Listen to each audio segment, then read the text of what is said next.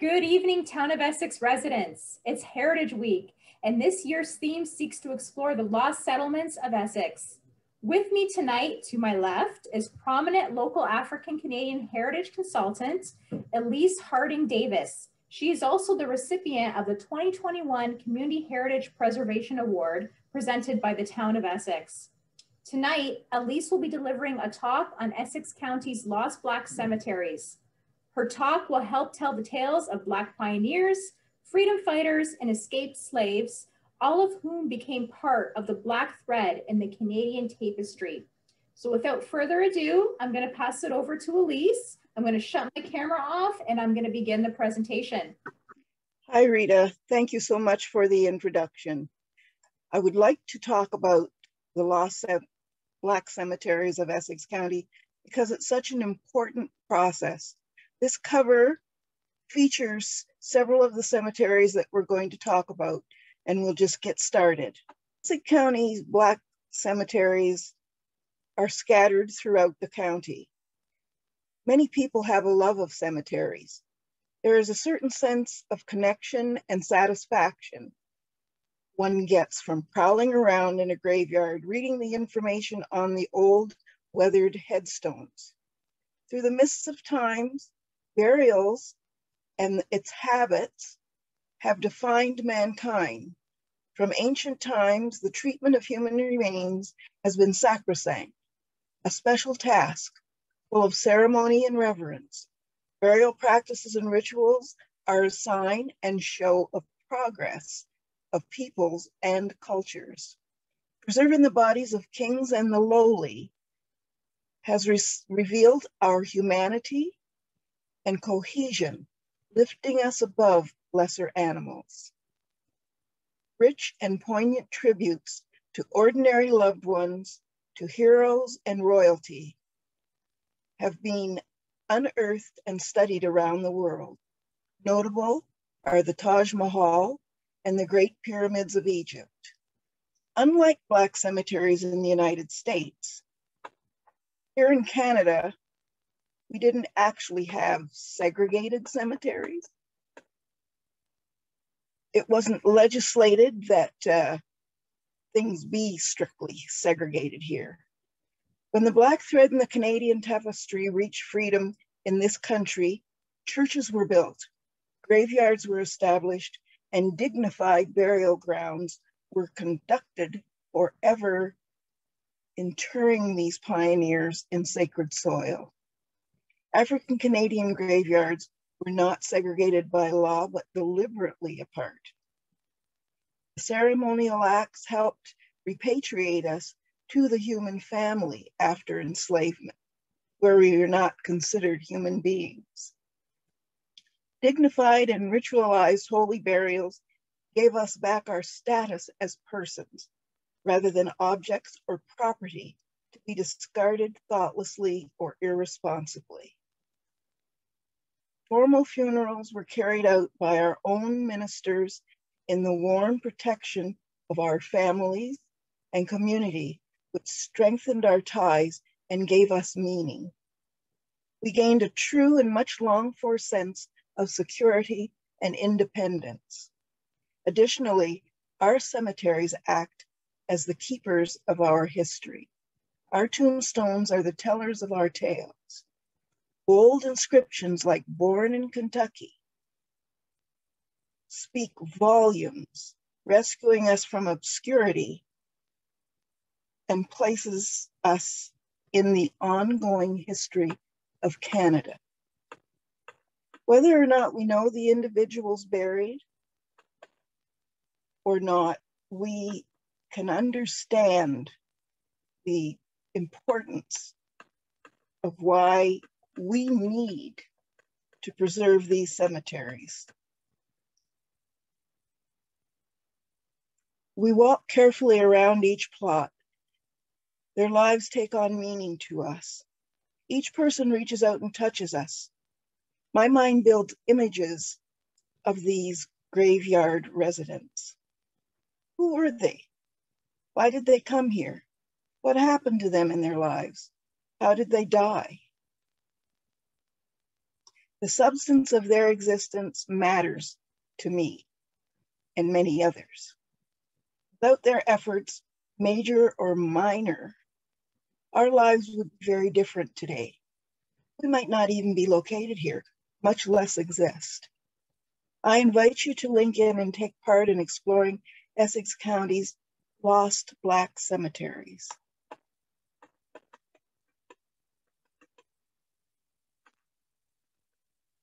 This map is Essex County.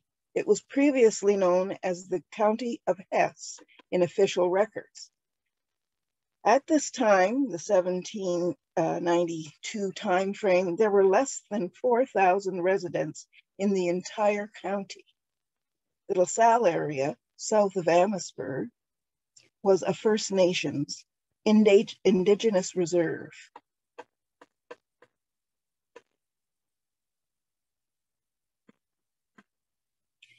Here are 8 Black cemeteries in Essex County circa 1850.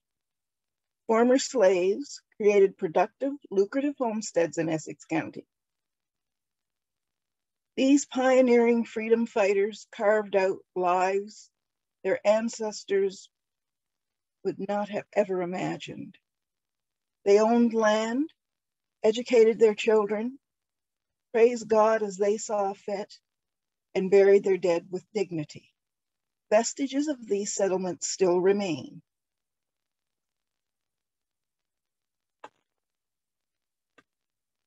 In today's climate, with property more precious than ever, finding land to build on is harder and harder. Of all sites, old cemeteries are most at risk of becoming parking lots and/or subdivisions. There are unscrupulous developers who go after these abandoned sanctuaries, Black and white, thinking no one is left from these once flourishing communities that spawned them, or that no one cares enough to speak up and stop them from disrespecting the sacred remains of people who were the founders of this country.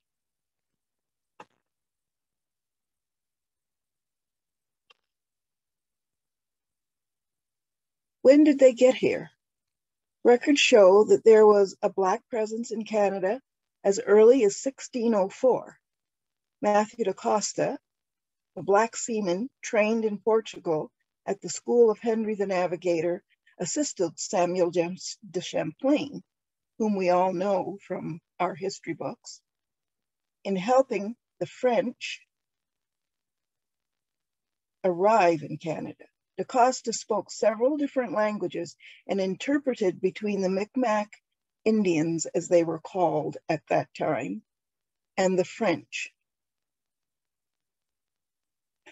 In my mind, that might indicate that a Black man had large responsibility in the French even settling in Canada. Think about that. As early as 1787, refugee slaves escaped here. They had fought during the War of Independence. Where did they come from? African origin people came to Canada as explorers and to seek freedom from enslavement and escape oppression and persecution based solely on the color of their skin, largely in the United States. Early attempts using European bondservants and indentured slaves was not very successful, as white people could leave their communities and easily blend in other places. The enslavement of Native Americans proved less than satisfactory also, based on the fact that First Nations peoples had a philosophy that wasn't conducive to slavery. Theirs was to share all and leave the rest. Black's coloration stood out. The perfect choice. They wanted the same opportunities as whites: land, education, business ownership, and the right to be real men and women raising their families in peace. Instead, they were placed in perpetual bondage for over 500 years. What did they do? These African Americans were farmers owning substantial acreage worth thousands of dollars in Essex County in the late 1700s and forward. Applying the agricultural know-how they brought with them from slavery on Southern American plantations. They were the workers. They knew how to grow things. It is said that the tobacco and tomato industries were introduced by Blacks when they settled in southwestern Ontario. They were laborers who cleared vast expanses of timber, fathers and mothers of stable households, teachers, preachers, entrepreneurs, inventors, and masterful craftsmen with any of the trades and professions their white counterparts engaged in. Through the centuries, these African Canadians fought in all major confrontations on the North American continent, usually in segregated units, battling to keep this country free. Racism and prejudice surrounded them, but they prevailed, making a mighty mark upon this nation. The anti-Black racism that we are fighting today is the carryover. Where did they live? In Essex County, there were several small Black communities. Hopetown was located in Colchester Township and encompassed the original town of Harrow and was established in the late 1700s. New Canaan settlement near Gesto had almost 300 pioneers, that is, Black pioneers. Colchester Township boasted more Black residents than white in the 1861 census. That's amazing. Bereker, which had a post office in 1871, was located on Pike Road near Gilgal and had a sawmill. Gordon, which also had a post office in 1874, was a Black settlement just outside Amherstburg with a grist mill, a sawmill, and a quarry. Marble Village was in Anderton Township. New Salem and New California were in Gosfield Township. The Refugee Home Society had two locations, one in Sandwich West, the other in the Maidstone area, which was called Sandwich South at that time. Puce was also located in Maidstone. Windsor, Old Sandwich Town, New Detroit, which was called Tin Can City, River Canard, and Little River were inhabited by African Canadians. There was quite a presence.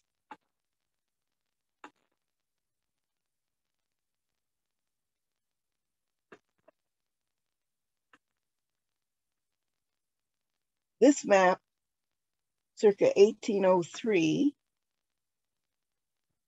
I'm having a little trouble with my own, there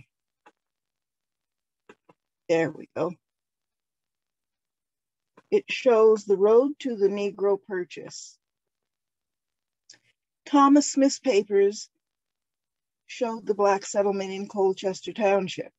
African Canadians came to Essex County and settled in the early to mid 1700s as refugee slaves and oppressed free Blacks, fleeing tyranny in the United States. Note the blue arrow, which shows and reads the road to the Negro Purchase. This slide shows African Canadian settlements and adjacent cemeteries in Essex County. At the time of the writing of my book, which the cover you saw, there were 14 Black cemeteries that were established. We're finding more since that would be about 2000 or 2014.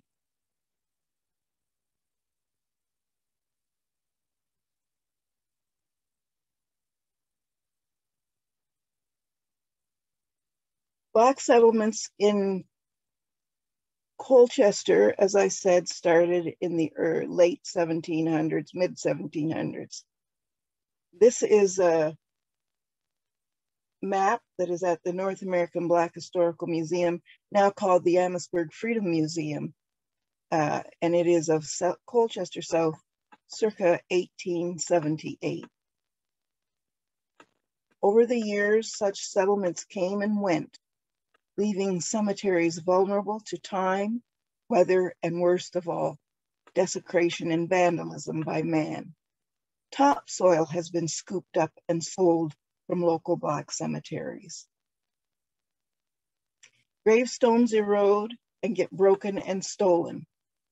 Sometimes grave markers from Black burial grounds were put on display as macabre decorations in thoughtless people's private homes. This has been done to markers from white graves as well, but the ones that have done that with Black markers are particularly egregious to me and my sector of society.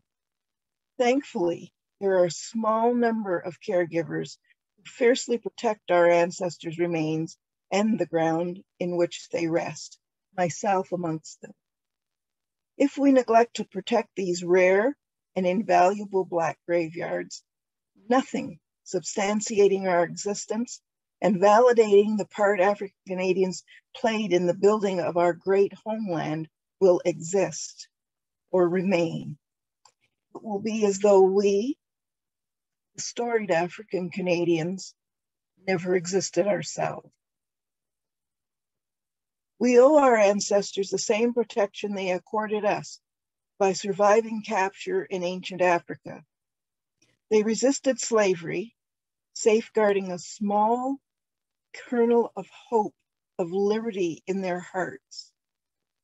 And they figured out how to get up and walk away from slavery to guarantee freedom for us, their cherished descendants. In order to do that, many gave their lives, suffered horribly. Anything less than making sure our forebears repose in pristine burial sites is not acceptable. We are obliged to repay such a phenomenal commitment. We are and must be our antecedents' keepers. Without their consecrated cemeteries, there would be no tangible evidence that the African Canadians came, saw, and conquered, gracing Canada with a multicultural face from its very beginnings. We'll first look at the New Canaan, sometimes called Chavis or Davis Cemetery, located on the Gesto Road, County Road 12. The settlement spoken of, where the colored people have penetrated into the woods, is known as New Canaan. It is a prosperous settlement in which the element of progress is strikingly manifest.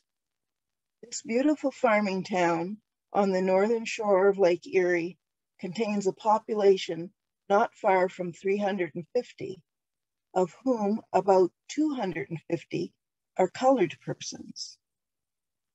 36 colored people have penetrated further into the woods than any of the whites.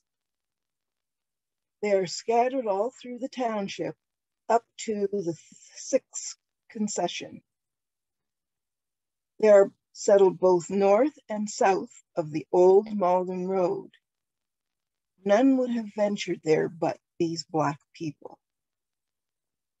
They are all anxious to own land. They go in anywhere they can make a claim and clear up a patch. What I've just read is an excerpt by Reverend William Ruth from the book by Benjamin Drew, the narratives of fugitive slaves in Canada. Now, Canaan, speaking to New Canaan, was reportedly a synonymous code word to Canada. Next is the BME Cemetery in Harrow, Ontario at 25 Walnut Street.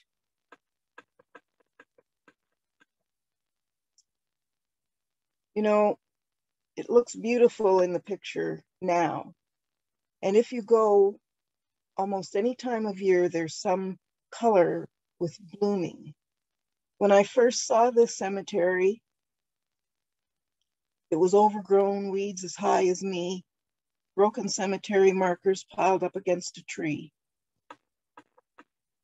It took 40 years to have this municipally dedicated. A lot of work by a lot of people, Black and white, and it's a wonderful, wonderful site. When an anti-Black slavery bill was passed in 1793, Ontario became a safe haven for escaped slaves. Still others fought with Great Britain against the fledgling United States of America in 1776 during the War of Independence as Black United Empire loyalists. Thousands of Blacks volunteered and fought ferociously with the British during the War of 1812 and the Rebellion of 1837-38, fearing they and their families would be returned to slavery if the invading Americans won. As a result, men, women, and children of African origins became pioneers and nation builders here in Essex County. The British Methodist Episcopal Church site on Walnut began as an African Methodist Episcopal Church, gathering place under the auspices of the Mother Bethel AME Church in Philadelphia, USA. And we had circuit rider ministers who visited different churches in southwestern Ontario. The early congregation was comprised of pioneering African-Canadian community members, and some had never been enslaved. All came to pursue their own dreams, own property, worship as they saw fit, educate their children, and raise their families in peace. I keep repeating these comments because, again, in today's anti-Black racist society, we need to understand that we came here for the same reasons European immigrants did.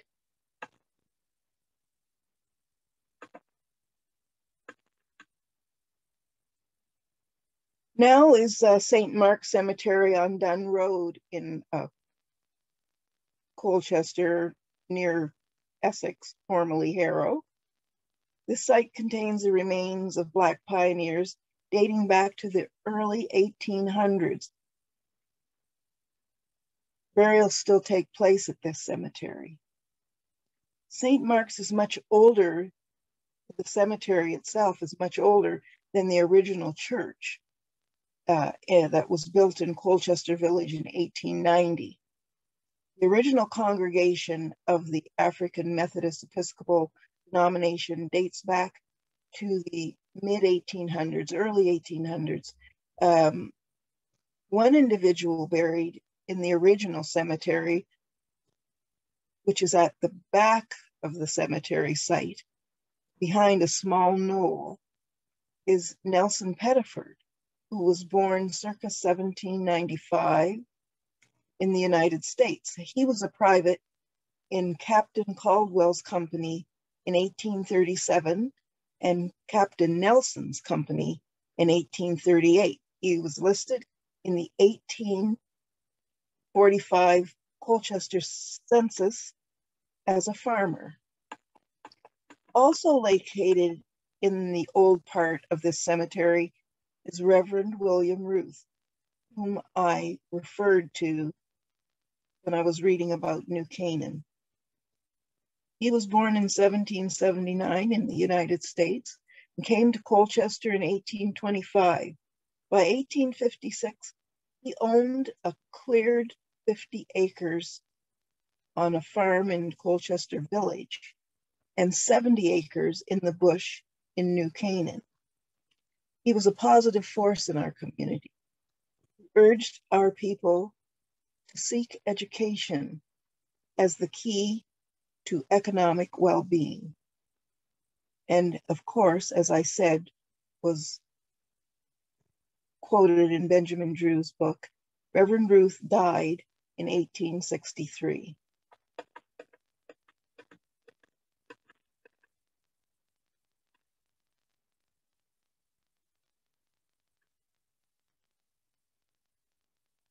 Now we're going to talk about Central Grove Church and Cemetery, located at 4005 Walker Road, just outside Harrow. The name of the church, Central Grove, has a special meaning in the Black community. Central to the Black community and grove, a stand of trees. The first services were held in the grove. You can kind of see the bush behind the marker there at the cemetery site. Sometimes these camp meetings, as they were called, lasted up to 3 weeks. The beginning of the church was the result of members of the church at Gilgal, which we'll speak about in a moment, deciding they would search for property to build a new African Methodist Episcopal Church in Colchester South after several other members left to establish a British Methodist Episcopal Church in the Amherstburg area. Around 1880, William McCurdy donated a portion of the south end of his property for the cemetery on the 4th concession near Walker Road. In 1888, trustees of the prospective church purchased the present site next to Mr. McCurdy's property for $200 lawful Canadian money from Thomas Larrabee. The signers of the deed, all ex-slaves, were James Johnson, Henry Graham, Peter Jackson, James Walker Dennis, and Squire Hamilton. The pastor at the time was the Reverend Joseph O'Banion, who was buried in the Harrow BME Church. O'Banion was famous for starting the O'Banion Gospel Singers, a group who actually sang before Queen Victoria.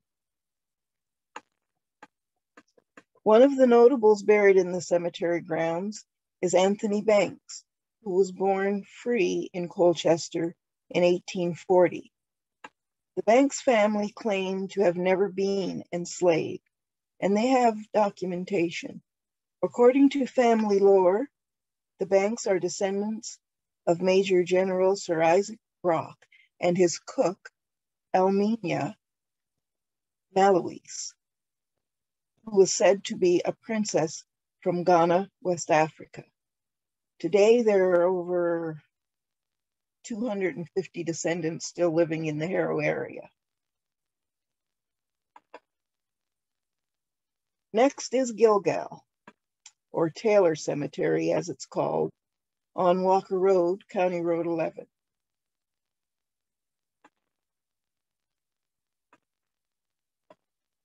The first African Methodist Episcopal Church built near Harrow in Colchester South, circa 1852, at Gilgal, was about 2.5 miles, 5 kilometers north from the present Central Grove Church site.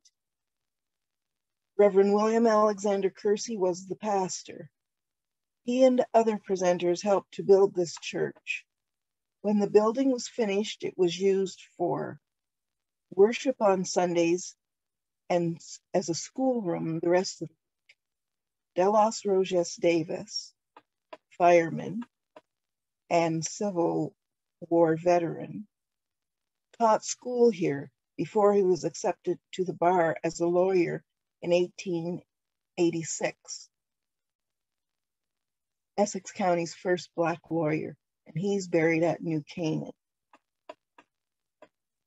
The cemetery, located north of the building on the opposite side of the road from that site, Gilgal Cemetery is also known as Taylor Cemetery because the only remaining marker bears the name of Gilbert Taylor. The original church lot was laid out to hold up to 500 plots.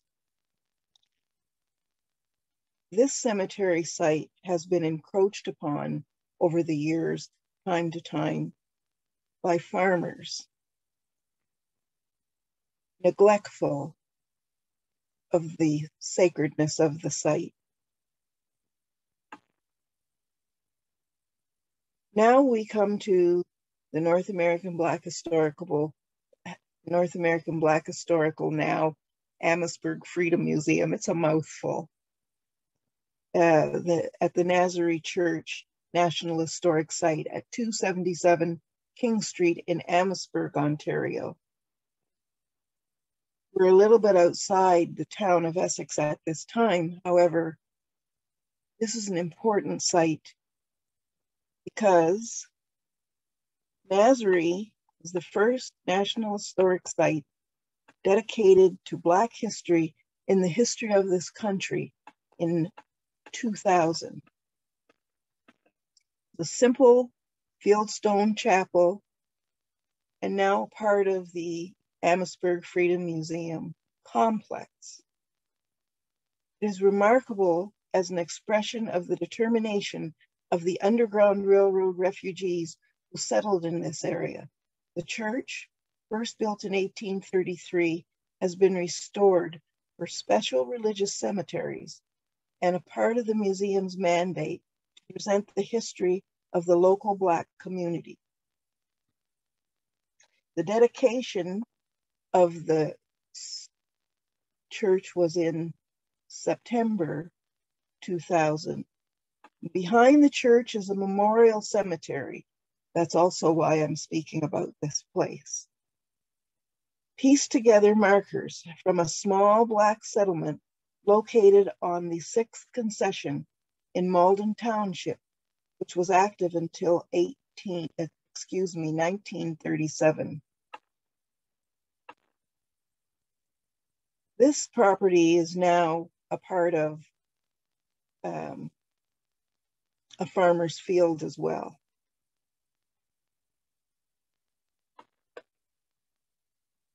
Next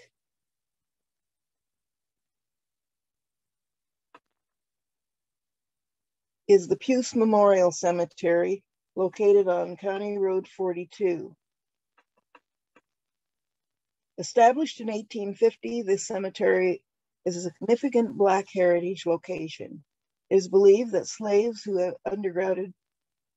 escaped through the Underground Railroad are buried here. Support for escaped slaves was offered through the Refugee Home Society. This abolitionist organization provided fugitive slaves with a chance to win land and become self-sufficient.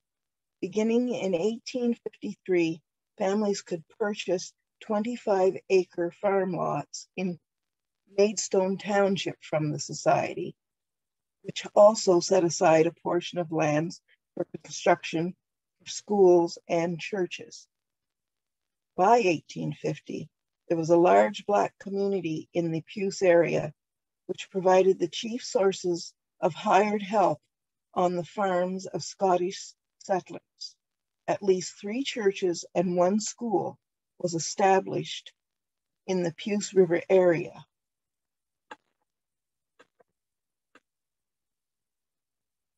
At Puce Memorial Cemetery, there is a tombstone, which is special to me.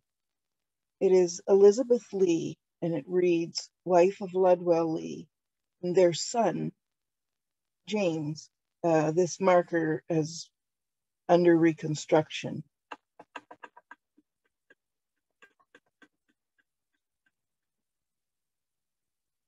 Bloodwell Lee's mother, Kissy,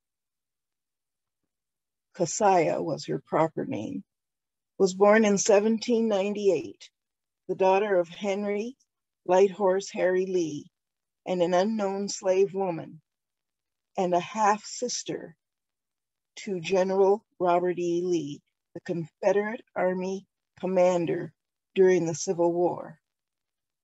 I and my family are descendants.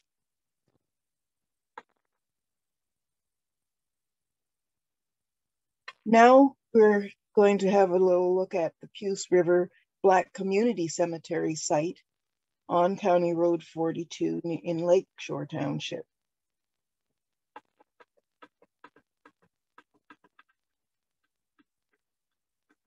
While the Blacks arrived in the Puce area during the 1830s, the community owes its existence largely, again, to the Refugee Home Society.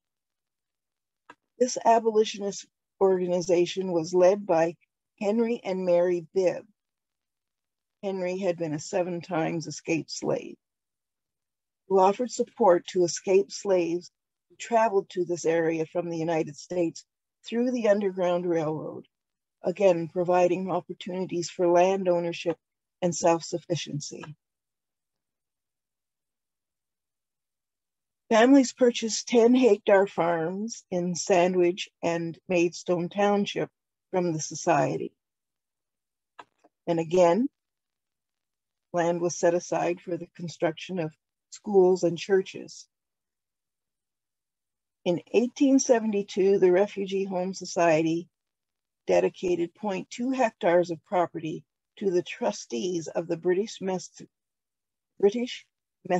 Episcopal Church, and a church and cemetery were established on this site and served the Puce River Black community until the late 1920s.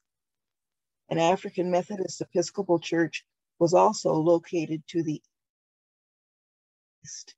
Now, the marker that you're looking at, the blue and gold marker, is from the Ontario Heritage Trust, and this cemetery is provincially an historic site.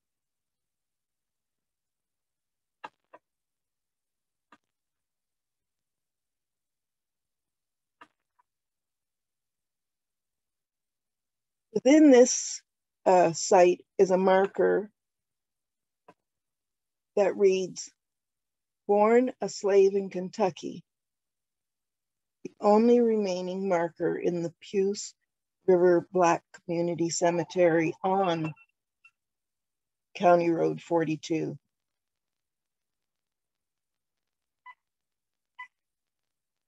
This marker was stolen and returned and replaced defiantly there.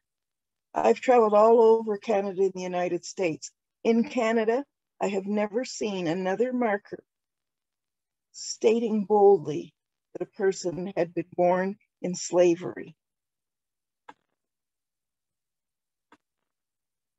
The tombstone belonged to Lewis Jackson, who was born a slave in Kentucky, escaped to Canada via the Underground Railroad, and settled in Maidstone on the 8th concession.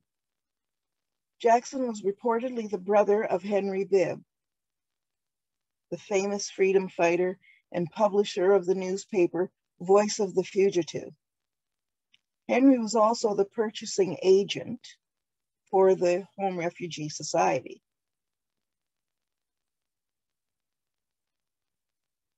Jackson had pride in his progress from enslavement to freedom and affluence.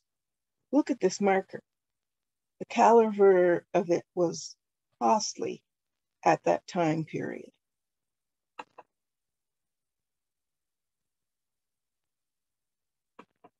Another site is the Shiloh Baptist Church Cemetery, located within the Kingsville Memorial Gardens on North Division Road in Gosfield Township, near Kingsville. The wording on this marker was written by myself and purchased through a group led by Ken Turner, a local cemetery buff.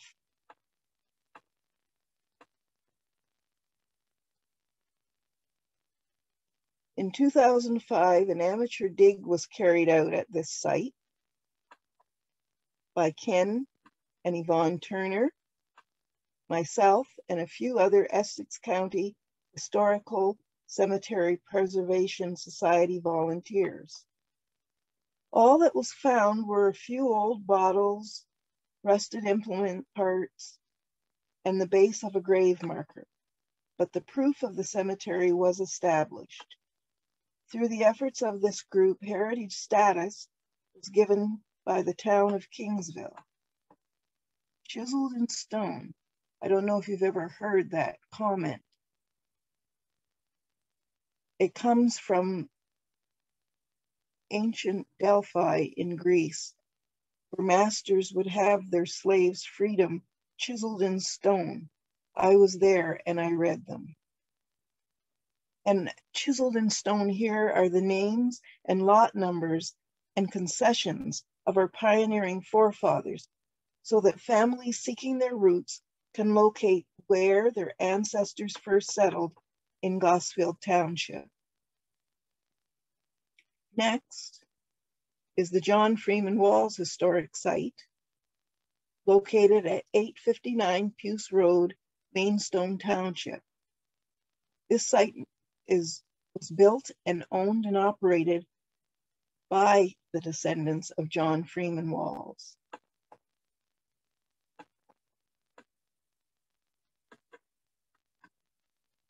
In 1846, John Freeman Walls, a fugitive slave from North Carolina, built a log cabin on purchased property from the Refugee Home Society. The cabin subsequently served as a terminal on the Underground Railroad and the first meeting place for the Puce Baptist Church. Although many former enslaved persons returned to the United States following the Civil War, Walls and his family chose to remain in Canada. The story of their struggles forms the basis of the book, The Road That Led to Freedom, by Dr. Brian Walls. Lastly, we're going to have a little look at the Smith Banwell Cemetery on Banwell Road in Tecumseh. This site is also a provincial heritage site through the Ontario Heritage Trust. A small cemetery was found on Banwell Road in the area described as Negro Lot 143. It is on the west side of Banwell Road, about 0.25 kilometers from the railroad tracks, heading away from the EC Row Expressway. The oldest stone is that of James F. Ross, born in 1866, and died in 1908. The most recent was that of Amanda J. Rye, who was a Smith, who died in 1952.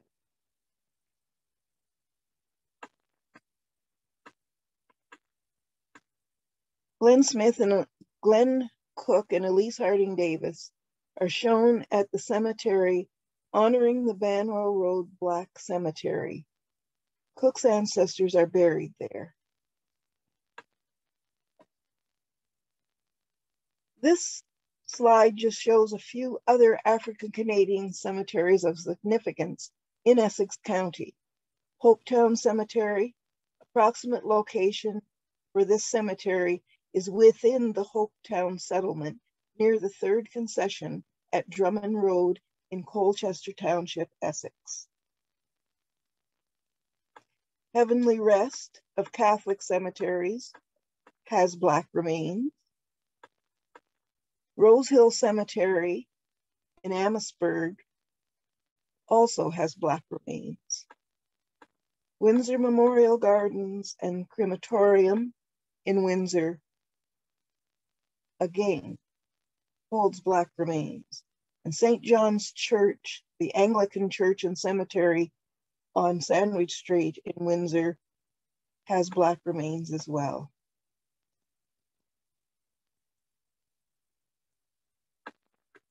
In praise of Canada's fourth group of pioneers, there are the British, the French, the Aboriginal, and ourselves, the Black thread in the Canadian tapestry. In the picture, some of the people might be known. At the time, it represented close to 350 years in the ages of the people contained in the picture. I won't say who was what at that time. There was Ivy Johnson and Glavana Brooks Johnson in the front, a local historian herself who collected information on Black United Empire loyalists. And in the front was myself and Fred Johnson, a local dynamo, a storyteller of great renown in our society. Today's Essex County African Canadians continue to live in many of their historical places of settlement on original land grants. Although many have moved to larger urban areas, founding families such as Bayless, Banks, Cook, Davis, Henderson, Jacobs, Johnson, Matthews, Mulder, Scott, Simpson, Talbot, and Walls continue their cultural traditions. They have built strong communities which speak to their industriousness and ability to endure against all odds. Lost cemeteries keep their history alive. I want to thank the town of Essex again for giving me the opportunity to share some of my history with you. And I hope you have enjoyed this presentation and will take a little ride around the county to see where we're all situated and we all belong here together, Black, white, Indigenous, building a better country in the future. And Elise, on behalf of the town of Essex, we want to thank you for all the work that you do in promoting these cemeteries and these pioneers. It's truly very much appreciated. I hope everyone enjoyed this talk. Thank you again to Elise. Thank you for engaging with us tonight. This video is going to be up on our Facebook page, Town of Essex. Subscribe. And hoping you can share with your friends, your family, and like Elise said, go out and explore and learn. From all of us, thank you. Good night. Thank you so much.